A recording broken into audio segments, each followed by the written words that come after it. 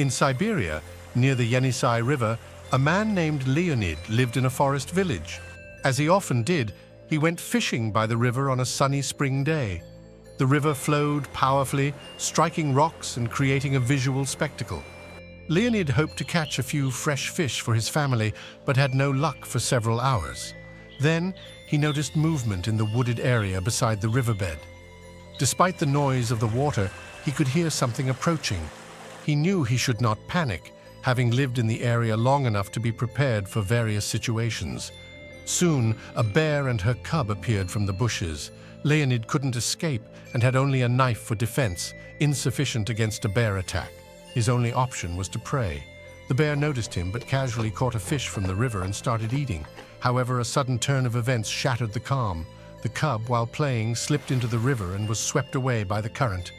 Amidst the mother bear's roars and desperate looks, the cub struggled in the turbulent water, heading towards Leonid. Leonid had two choices: either risk his life to save the cub or let it drown.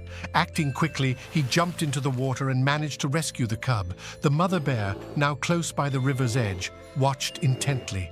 Leonid cautiously left the cub on safe ground and slowly retreated. The mother and cub bear walked away, and Leonid continued fishing, unaware that he was being watched.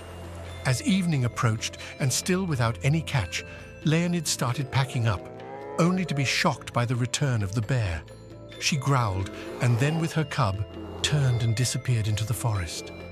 Remarkably, she had left a pile of fish for Leonid, a gesture of gratitude for saving her cub.